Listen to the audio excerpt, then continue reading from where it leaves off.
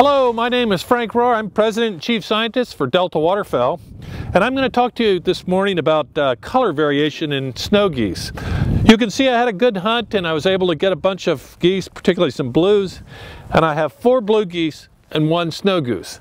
But let's turn them over because these blues actually have a fair amount of variation in their color, particularly on their belly. White geese, all white. This is a dark blue goose. See, it's got its dark blue all the way down in the belly. This one comes mid-belly, just a little on the chest, and this blue goose has just some blue speckling on its neck. This color variation in geese is controlled by a single gene.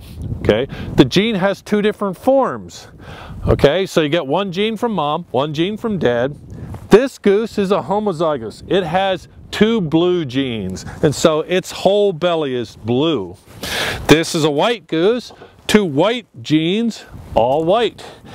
These are the interesting ones. These are the intermediates. Remember from high school biology, your B and your W. They got 1 blue gene from one parent, dad, and mom gave them a white gene, or the other way around. Now, this variation in these guys, the cause of this is not known to me. It's probably another modifier gene, but these are the heterozygotes. This color variation was confusing to early biologists, and in fact they categorized the blue goose as a separate species from snow geese. But along the 60s or 70s, a couple of great waterfowl biologists figured this stuff out. And in 1983, we merged them, and these are all now considered snow geese. So that's the color variation in geese, controlled by a single gene trait with 2 different forms of the gene. Thank you.